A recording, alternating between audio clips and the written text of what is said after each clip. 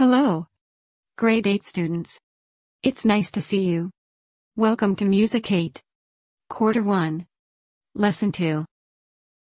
Our lesson for this week is about the instrumental music of Indonesia. The Gamelan Ensemble. Let me show you a picture of the Sundanese Gamelan Ensemble that is being played in the Museo Nacional de las Culturas Mexico. Indra group. This group of instruments are played together as a gamelan ensemble performance. Gamelan is part of the Indonesian culture in their music. What is Indonesian Gamelan Ensemble? Gamelan is the traditional instrumental ensemble of Indonesia. It is also called as the Gamelan Orchestra. It is made up mostly percussion instruments. It has two main styles. The Balinese, from Bali, Indonesia, and the Javanese, from Java, Indonesia. Gamelan orchestras are used to accompany dances, songs, and even for the wayang kulit, a traditional form of puppet shadow play in Indonesia. Gamelan is believed to be originated even before their Hindu-Buddhist culture in Indonesia, and it is believed to be a native art form. Javanese gamelan is used as court music for the royals, while Balinese gamelan retained the raw energy and fast rhythmic pacing as music to be performed outdoors for festive occasions. Now, let us learn about the instruments of gamelan.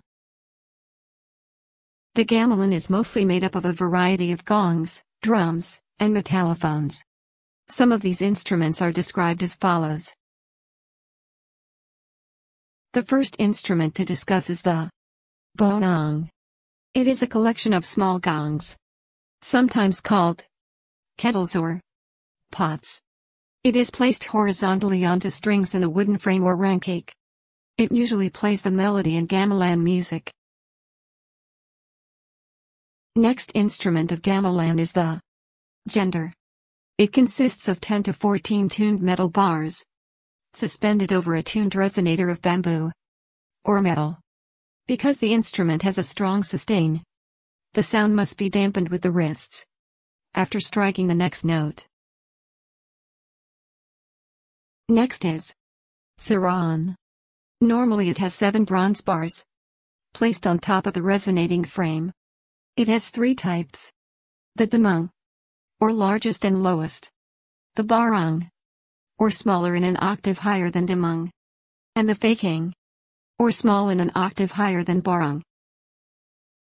Another instrument of gamelan is the kenong. It has 6 bronze pots suspended on 3 separate teak wood frames. It is usually played with 1 mallet, but can be played with 2 if the music is very fast. Next is the gong sawuk. These are large gongs with definite pitch. It consists of 2 instruments. First, the gong agang. It is the largest gong in gamelan and usually used when ending the most pieces. And second is the kempul. It is a set of pitched, hanging, knob gongs. It is often made of bronze, wood, and cords. Another instrument of gamelan ensemble is the kendong. It is a double-headed barrel drum in gamelan. It signals the tempo, style, and starting and finishing points to the rest of the orchestra. And the last instrument of gamelan ensemble is the sangsang. It is the most important instrument in a set of Balinese gamelan. It is made from copper and jackfruit wood. This copper creates crashing and shimmering sound.